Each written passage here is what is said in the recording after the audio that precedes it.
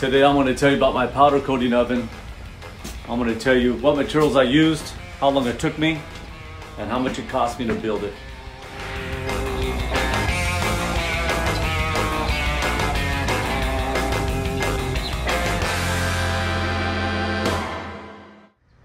My oven's dimensions, it's 6 foot tall inside, it's 5 foot deep, and it's 4 foot wide. I have three 3500 watt heating elements. It's 220 volt.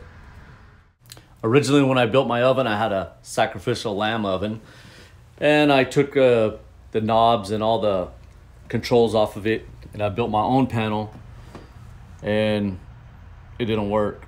And the reason it didn't work is because the stovetop heating elements, the little coil ones, those switches, I guess they don't let as much electricity through as the oven or the broiler one, like those 3500 watt heating elements right there. So I had to switch them out, and I put two, as you see, two 220 volt electrical switches, and that's what's operating the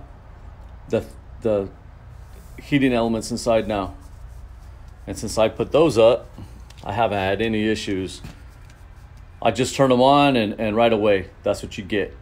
Freaking bright red. They heat up. I can still control the one in the rear, which usually I just throw them all on high, and that's it. It'll get the part up to 400 degrees real quick. As far as the wiring on my oven, the heating elements, the wires are, it's only 2 wires inside that box. And on the outside, the wall's only 2 inches thick, like I said. On the outside, I put another box, and I have a access panel, and that conduit runs to the next box, and so on, all the way around the oven to the other 3 and back.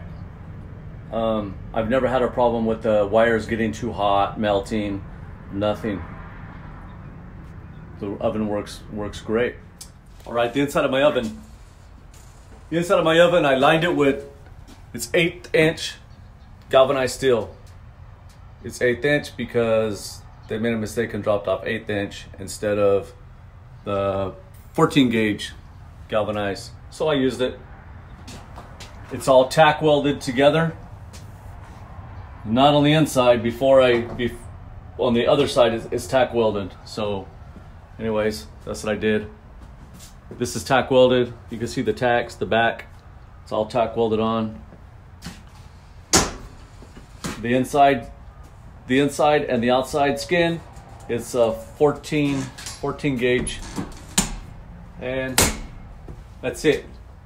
I didn't use rivets. I just drilled, and then I used self-tapping screws all the way around to put it on. All the way around. It went together super fast, because all about, keep it simple, As long as it works, keep it simple. Don't make things difficult. I see some other people, they put fans inside their oven, and they're like, man, they had all kinds of problems. I thought it was a good idea too, until I watched their videos, and then they had issues. So I'm like, keep it simple. I didn't want electronics. I think electronics, they're like on that oven, that little one, electronics suck. Anyways, I don't need to be high tech. I need it to work. And man, that one works, and that one works quick and fast. Oh, the price, I didn't tell you the price I paid for this oven. Okay, oven this size, look it up. It's gonna run you minimum $4,000. If you buy a powder coating oven that size, $4,000. If you're lucky, probably closer to $5,000. All the material took me 2 months. I paid $2,000 for the material, and that's everything. I thought it was a great deal. Hope you liked this video. I have some still pictures of when I built the oven. I didn't do any video, but I have still pictures, and I'm gonna go ahead and show those to you right now so you can kind of get an idea, of what it looked like, the frame, and there's not a lot of pictures, but here's some. Hey, hit that like and subscribe.